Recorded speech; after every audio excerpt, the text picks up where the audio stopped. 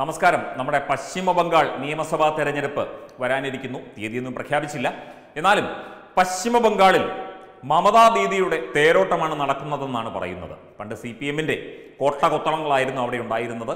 മമതാ ദീദിയുടെ തൃണമൂൽ അവിടെയെല്ലാം കയറി ഇപ്പോൾ സ്വന്തം കൊടി കുത്തിയിരിക്കുകയാണ്. അവിടെ പറയാറുണ്ട്, ഇപ്പോൾ ചുവന്ന കൊടി റെയിൽവേ സ്റ്റേഷൻ പോലും കാണാനില്ല. ആരെങ്കിലും ചുവന്ന ഷർട്ടിട്ടുകൊണ്ട് പോയാൽ തന്നെ തൃണമൂലുകാർ കയറി വാരിയിട്ടലക്കും. അതാണ് അവസ്ഥ. പാർട്ടി ഓഫീസുകളൊക്കെ ശോകമുഖമായിരിക്കുന്നു. പലതും തകർക്കപ്പെട്ടു, തീവയ്ക്കപ്പെട്ടു.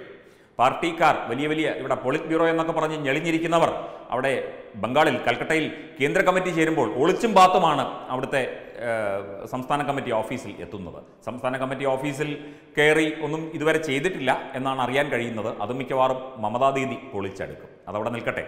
BJP ശക്തമായി തന്നെ നല്ല പ്രകടനം കാഴ്ചവെച്ച നല്ല രീതിയിൽ മുന്നോട്ട് പോയ സംസ്ഥാനമാണ് പശ്ചിമ ബംഗാൾ. കാരണം അവിടുത്തെ ജനങ്ങൾക്ക് BJP ആരാണെന്നും BJP എന്താണെന്നും BJP-യുടെ പ്രവർത്തനങ്ങളും അതുപോലെ തന്നെ കേന്ദ്ര സർക്കാരിൻ്റെയും നരേന്ദ്രമോദിയുടെയും ഒക്കെ പ്രവർത്തനങ്ങൾ എന്താണ് എന്ന തിരിച്ചറിവ് പശ്ചിമ ബംഗാളിലെ ജനതയ്ക്കുണ്ടായിരിക്കുന്നു.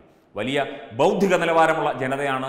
അതുകൊണ്ട് CPM ആണ്, ഇടതുപക്ഷമാണ്, അതാണ് ഇതാണ് എന്നൊക്കെ പറഞ്ഞാൽ ഇനി അവിടെ പരിപ്പ് വേവില്ല. കാരണം ബുദ്ധിയുള്ളവർ ചിന്തിക്കും, അവനവന് ഗുണകരമാകുന്ന കാര്യങ്ങൾ, അവനവൻ്റെ സംസ്ഥാനത്തിന് ഗുണകരമാകുന്ന രീതിയിൽ തനിക്കും തൻ്റെ കുടുംബത്തിനും നല്ല രീതിയിൽ മുമ്പോട്ട് പോകാൻ നല്ല ഒരു പിന്തുണയുള്ള സർക്കാർ വേണം എന്നവർ ആഗ്രഹിക്കുന്നു.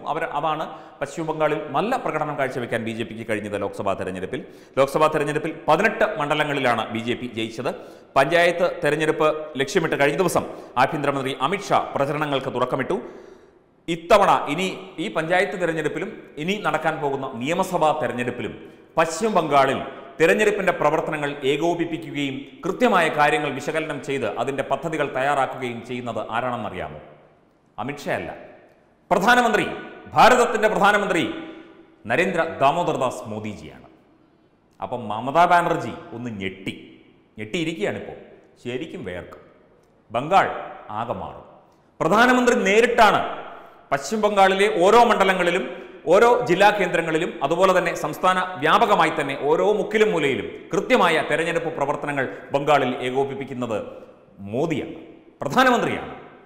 അപ്പോൾ മമതാ ബാനർജി ഇരുന്നു വേർക്കും എന്നുള്ള കാര്യത്തിൽ സംശയമില്ല. ബൗദ്ധിക നിലവാരം ഇത് എന്നൊക്കെ പറഞ്ഞ് CPM പുറകെ നടക്കുന്നുണ്ട്. തൃണമൂൽ കോൺഗ്രസിൻ്റെ ഞങ്ങളെ കൂടെ ചേർക്കണേ, ഞങ്ങളെ ഒന്ന് ചേർക്കുമോ? അവിടെ BJP ആണെന്ന് പറഞ്ഞ് ഇപ്പോൾ CPM-കാരൊക്കെ പറയുന്നത് ഞങ്ങളൊക്കെ BJP ചേരാൻ പോവാണ്. കാരണം തൃണമൂൽക്കാരുടെ അടി കിട്ടാതിരിക്കണമെങ്കിൽ BJP-യിൽ ആണ്, അല്ലെങ്കിൽ BJP-കാരനാണെന്ന് പറയണം. ആ അവസ്ഥയിലാണ് കാര്യങ്ങൾ. അതൊക്കെ അവിടെ നിൽക്കട്ടെ. ഇതിപ്പോൾ പ്രധാനമന്ത്രി നേരിട്ട് ബംഗാളിലെ തെരഞ്ഞെടുപ്പ് പ്രവർത്തനങ്ങൾ, വരാനിരിക്കുന്ന തദ്ദേശ സ്വയംഭരണ തെരഞ്ഞെടുപ്പ് അതുപോലെ തന്നെ നിയമസഭാ തെരഞ്ഞെടുപ്പ് പ്രവർത്തനങ്ങൾ ഏകോപിപ്പിക്കുകയാണ്.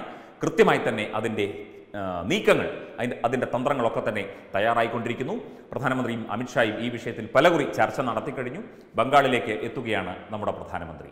മമതാ ദീദി ഇരുന്ന് വേർക്കും, ഇരുന്നും നിന്നും കിടന്നുമൊക്കെ വേർക്കും. ഇത് കളിയല്ല. അപ്പോൾ ബംഗാളിൽ കാണാം. വെബ് ഡെസ്ക് തത്വമൈ ന്യൂസ്.